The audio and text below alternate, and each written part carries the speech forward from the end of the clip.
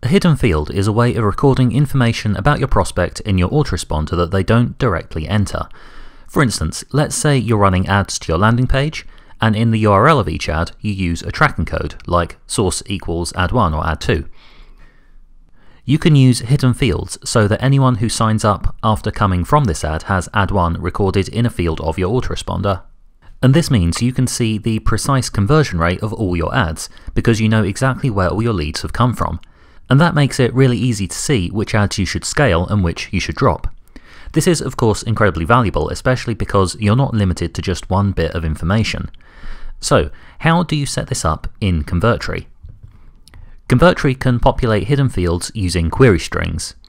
A query string is something that gets added to a URL in order to pass data. So this here is a query string. This bit is called a parameter or an argument. And this bit is the value. You can have as many of these on a URL as you want. Just start the first one with a question mark and put ampersands between each one. So the first thing you need is somewhere in your autoresponder for them to go.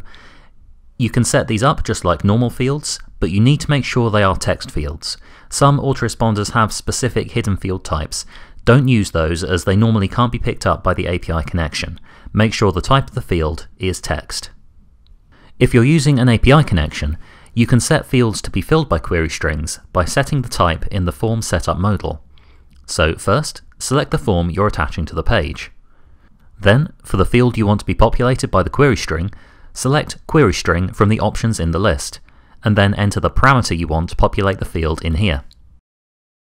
So here we've told Convertri that the ad source field in the autoresponder should be filled with the value from the source parameter.